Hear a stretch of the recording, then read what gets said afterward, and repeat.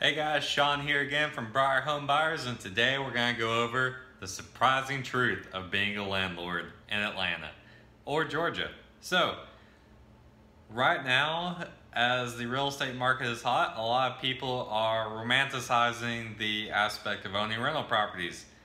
Truth be told, owning rental properties is hard. A lot of people don't really realize that until they get into the rental property game and they're managing their own rentals.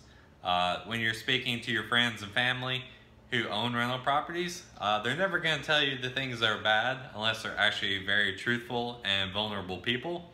They're not going to tell you when things are going wrong. People typically only tell you what's going well with the rental properties. They're going to be bragging about the rental properties and all the jazz that goes along with it. We're here to demythify all that stuff. So, the four things that are the surprising truth about owning a rental property are there's work required. Rental properties are hard work. There's time required. They take a lot of time. The cost, they get very expensive. And the stress. All those combined can be very stressful. So first things first, the work required. Up front, you have to, if you go about it the correct way, you get educated about it.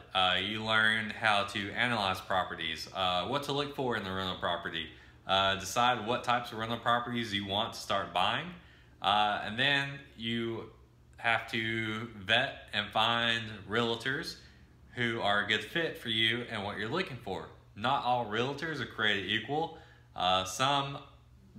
There's only a select few that truly deal with investment properties. A lot will say they do, just to get the sale and just to get you to sign an exclusivity agreement with them. A little pro tip, never sign an exclusivity agreement with a realtor. That doesn't incentivize them to do hard work for you. And if you have an exclusivity agreement with them and you go find an investment property on your own while you have that agreement with them, they get a cut of that deal, whether they helped you or not. So that's just a tip. If they are forcing you to sign an exclusivity agreement, just don't work with them. Because if you have a good, hard-working realtor, they won't make you do it. I've never had to sign one, and I don't know of anybody who has had to sign one when purchasing an investment property. So, work required. Finding and vetting the agent. You have to find a loan officer, go through all the paperwork of getting your loan processed and be able to get pre-approved and close on a property and get the loan for it. So then you have to start walking properties, you have to start analyzing properties, you have to run the numbers on rehabbing the properties. If you're doing Section 8, you have to get certified through Section 8 so you can own a Section 8 property or a property that caters to Section 8 personnel. Some places you have to get your property certified through the city as a rental property versus a homestead property.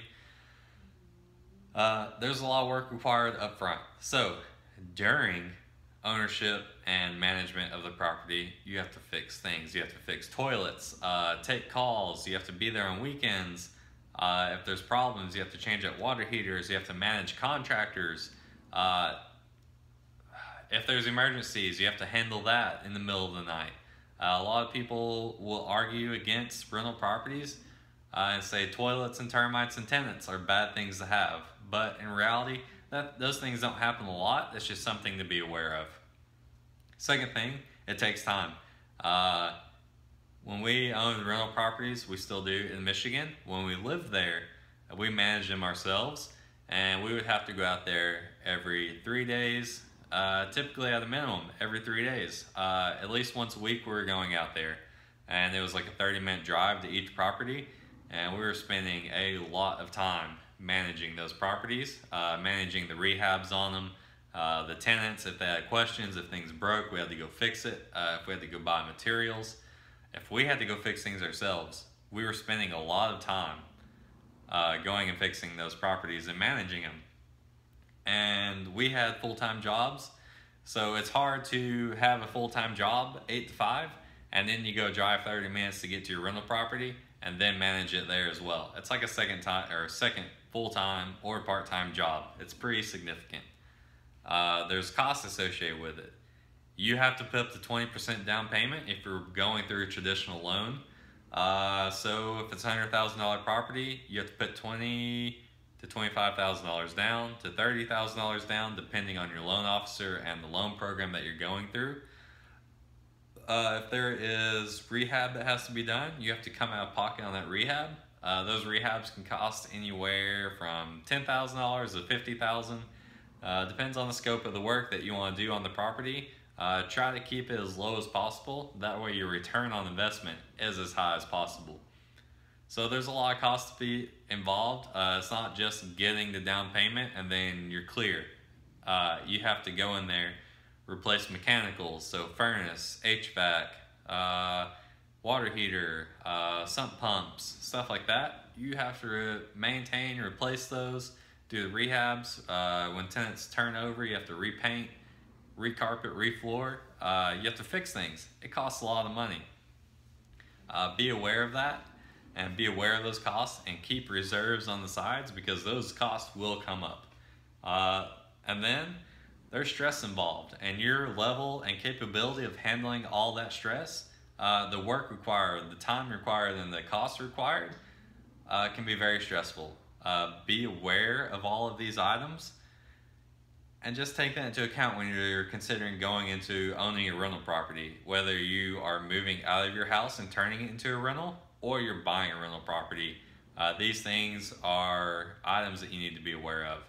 To mitigate your stress, cost, time, and work involved, you can hire out a property manager. If you have a good one, they will handle a lot of things for you, and basically all you have to do is check up on your property, check the statements, make sure everything is good. They'll send you pictures, they'll keep you very updated, communication will be great. When you have a good property manager, things are a lot more simple in your life. So to recap, we have work required, time required, the cost, and the stress involved with all those things. The surprising truth of being a landlord in Atlanta, it can be very hard, it can be very easy. It's all in your mindset and how you approach it. If you are interested in seeing what your options are for a property, or you just want to chat about owning a rental property and see how that can affect you or how it can benefit you, reach out to us, fill out the form below on our website, or give us a call. Thanks, guys.